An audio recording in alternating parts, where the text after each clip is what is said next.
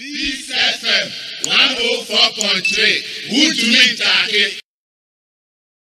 Kwame. Since 2002, Mabro Broswa, Yanti say, Afina Abaka Chem contract to be expired 2023. Correct. But we under the impression say be expire any. But say no, if it's 2023, UNIPASS no idea money abide you kita ho and say what's the story? Okay, Kwame, so why? Yeah, you feel comfortable that way? Yes, I'm more comfortable that way. You know, some of the some of the words no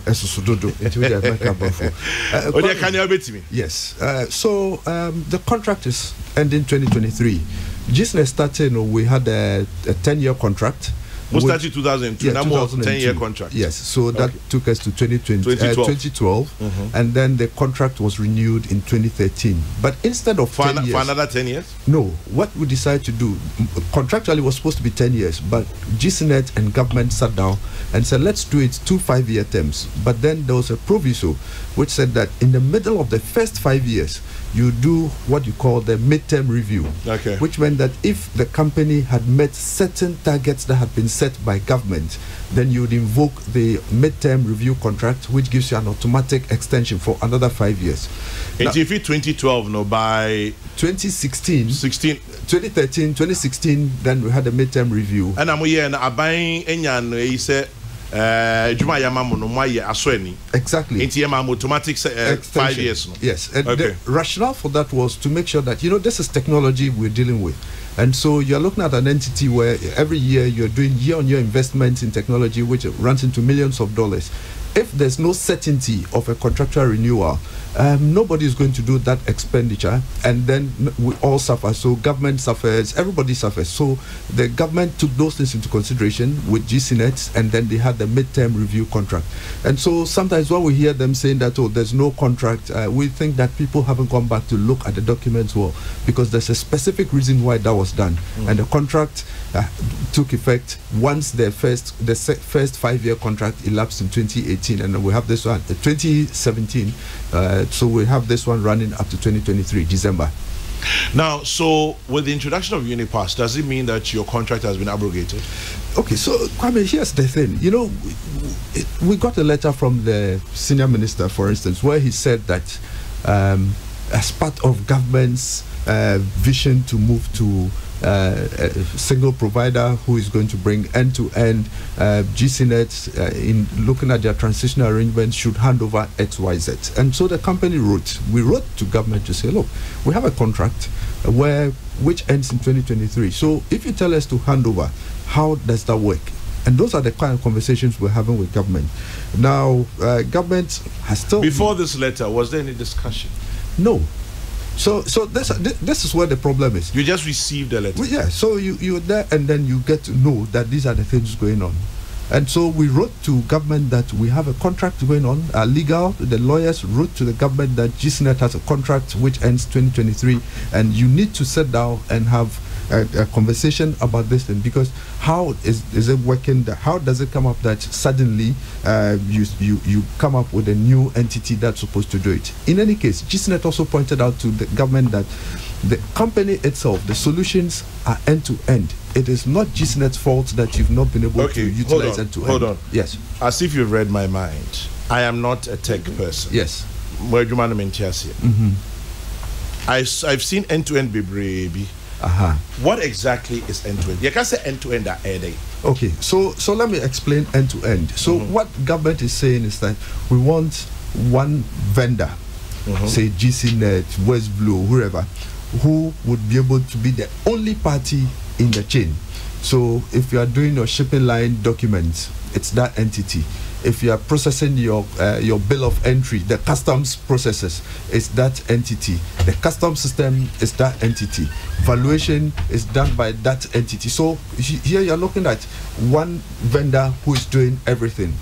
And what we are saying, and I think that Abba made the point earlier on, that when you take something like, and we've heard the minister and all those come on to say, oh, there are multiplicity of vendors.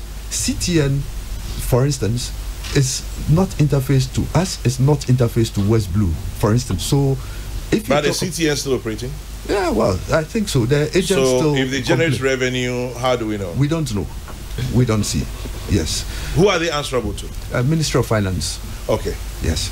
There's SML, Strategic Management Limited, who also provide a service. We have no, we don't have visibility into what they do. What we know is that GCNET and West Blue talk. Okay, so West Blue performs functions like the valuation. Okay, so they provide system for the customs classification valuation report, and then it's automatically pushed to our system. Then the clearance process goes on. Now, when they talk about a single vendor end-to-end, so all of this is synced. Yes, it is synced. And Kwame, you see, the story about having a single vendor sometimes doesn't make sense, because if you sit and look at technology, and I'll use the analogy of airline bookings. You can also look at Amazon, eBay. When you buy from Amazon, you are not buying from Amazon. There are shops and people behind Amazon who would naturally, there's an orchestration. So Amazon is the one that does all the processing, and all you are interested in is, I go to Amazon, I look for a product, I pay for it, and it's delivered to you. That is end to end. But the notion that it has to come from one vendor itself is a defeatist policy, because the way we're looking at it is as if that the best practice in the world doesn't apply. Even if that's the case, GCNET still has an end-to-end system. So why do you want to say that I'm going to get rid of the 35% stake that the government owns? I'm going to go against the government's policy of trying to grow local businesses. So here you already have 35%. You have EcoBank also having shares and others in here, and say that I'm going to dump all that and then go for something that has not been tested. Okay, so those are some of the arguments where we. But they said they have tested it. Where?